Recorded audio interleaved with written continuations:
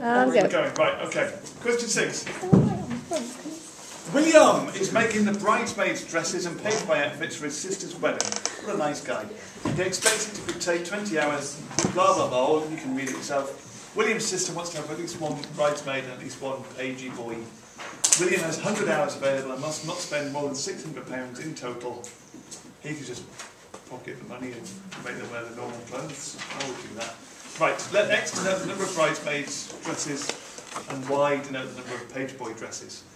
Show that, hang on, I haven't read that right. Right, show why the constraint 4x plus 3y is less than or equal to 20 is needed. So, in order to answer this question, oh, hang on, I'll do it down here. In order to answer this, we can't just derive it, we need to say where it's coming from. So we need to use some description of where we arrive at this from. That constraint is about time, Emmy. You just wanted your name to be on the video, didn't you? And now you don't do it again.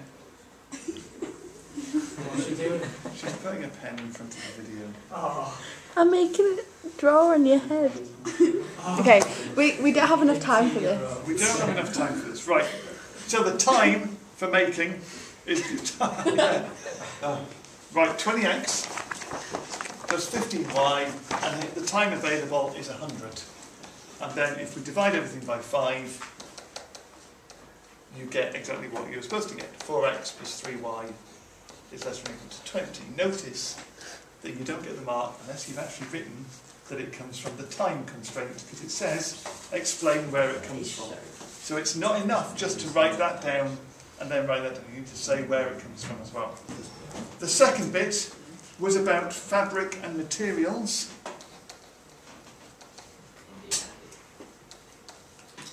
That was the other constraint that we got. And the question says, the fabric is £8 per metre, and there are additional items. So we've got £8 per metre, and then there is 8x plus 3y, because that is the number. Each bridesmaid dress uses 8 metres of fabric, the page boy uses 3, so that's 8 plus 3 times 8, because it's £8 per metre. And then we have 35 for each additional bridesmaid dress and £80 for each page boy outfit. And all of that cost is going to be less than 600. So that's the full working out for the other constraint, which I think you got for just being like that. Or did you have to simplify it? No, you did have to simplify it.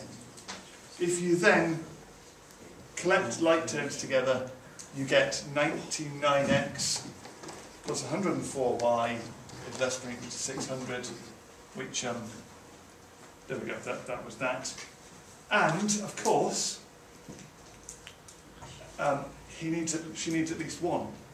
This is where some people put in a non-negativity constraint, but notice she wants to have at least 1 bridesmaid and at least 1 page boy. So x and y have both got to be greater than or equal to 1. That was supposed to be a y. So that was just a little bit, that was a bit sneaky at the end, wasn't it? Because we're so used to that being non-negativity constraints that quite a few of us missed that they had to be 1 and not 0 for that. Then draw the graph. Do I have to draw the graph? I'll draw the graph. It's all right. So we're drawing. There it is. We're drawing the graph.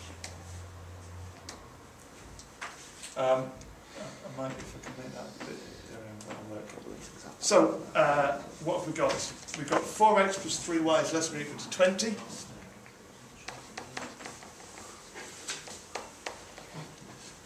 So if we think about where that crosses the axes, if x is 0, y is 20 over 3, that's 6 and 2/3. And if y is 0, x is 5. So we're joining 6 and 2/3, which is about there, isn't it? Oh, hang on. Oh, man. To 5 down there. Be careful to not mix up your x's and y's. that is 4x plus 3y less or equal to 20. The point 11 satisfies that, so we're shading the other side of that line. There it is, all shaded. The other one, 99x plus 104y is less than or equal to 600. Now, if x is equal to 0, well actually, either way, this gives you an answer just either side of 6, doesn't it? If x is equal to 0, y is just less than 6. If y is equal to 0, x is slightly over 6. So we're joining up a line from just less than 6, oh dear, there, to just more than 6. It looks a bit like that. So that's the other constraint. That one is the 99x plus 104y less or equal to 600. And we've got the 1 constraints as well. So there's my line through y equals 1. There's my line that completely missed x equals 1. There it is. And there it is. And I'm going to finish the shading off. So we've got that bit all shaded in. We've got all of that shaded in underneath.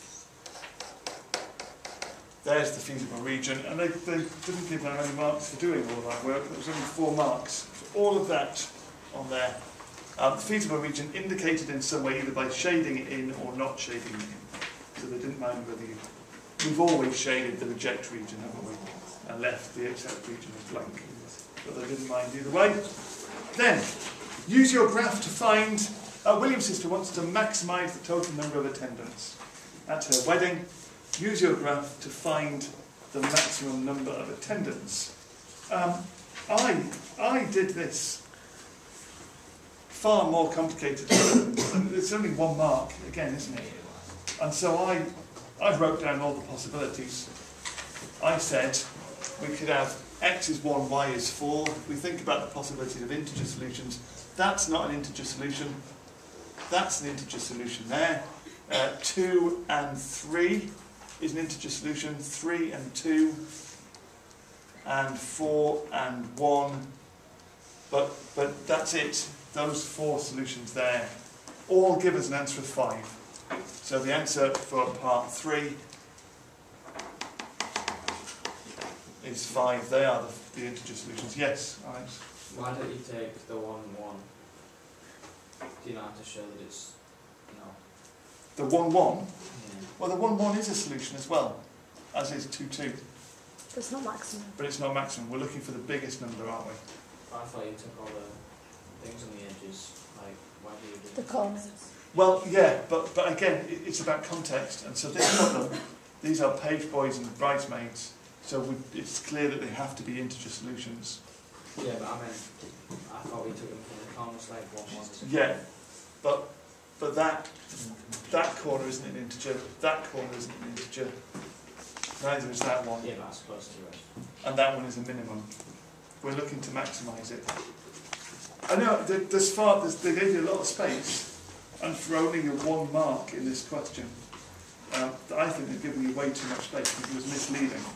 The amount of space you were given led you to believe you had to do more work than just write down the number 5, but that was all that they wanted out of it. And finally, William costs his time at £15 an hour. Yes, sir. This is your graph, so can you get a mark for you the answer of your graph? You can, but it was only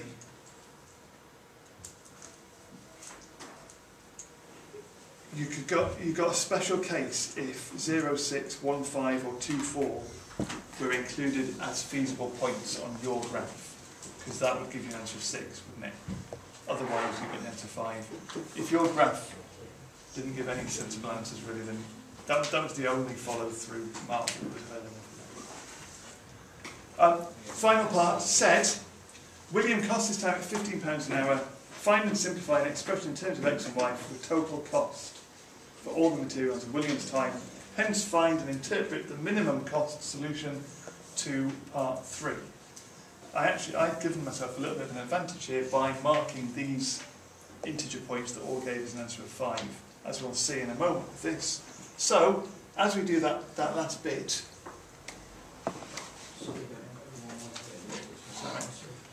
we're saying here that the dress is £15 times 20.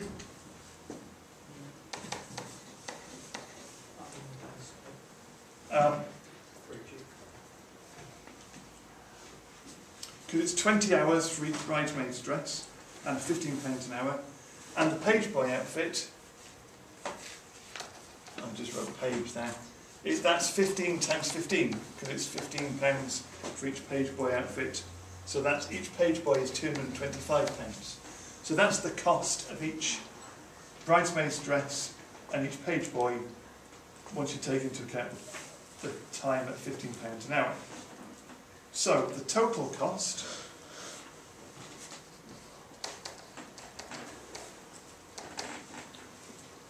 we've already got the fabric and material cost, haven't we? Which is 99x plus 104y, and we're adding to that 300x for the dressmaking time and 225y for the page boy time, giving a total costing equation of 399x plus 329y. That's our total costing amount. And we want that to be a minimum. And we've recognised from part 3 that we have 4 solutions that give 5 costumes, for want of a better word. And those 4 solutions are the points 1, 4, 2, 3, 3, 2, and 4, 1. So for each of these I'm going to work out the cost, and I'm going to choose the minimum one, so that's subbing those numbers into that equation gives me 1715, 1785, 1855 and 1925. Of course you could recognise that because x is a much bigger coefficient than y, then it's always going to be that that's going to be the best one, because that's the one with x as the smallest value. So you could probably justify that by just working out one of them. You could. And there we go. So that is one minimum cost is 1715 with 1 bridesmaid and 4 page boys. Is page boy all one word? Yes. There we go. It's quite a lot of work, isn't it? And that was that. So that's maths. Smile. Yeah, okay. Bye.